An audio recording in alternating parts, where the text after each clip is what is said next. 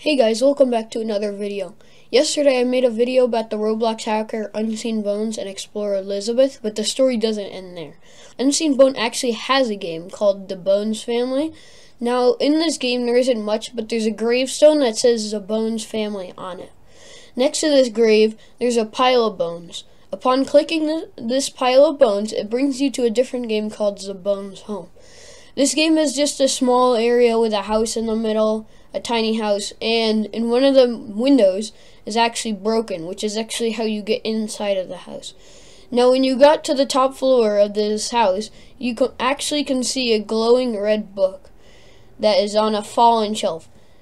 When you click on it, you get teleported to yet another game. Inside of this game, it's just an obby, but when you finish the obby, there's a crevice inside of the wall with a key in it. Then you'll have to join back into the Bones Family game, and you'll notice you have a new item in your inventory called Bone. In this game, you have to find the shack. Inside of the shack, you have to fall inside of the door, inside of the pit where there is a yellow button. When you click the yellow button, it gives you an achievement one step ahead. This is all for today, guys. If you want to check out the Roblox game, it's in the description below. And I'll see you guys in the next video. Bye.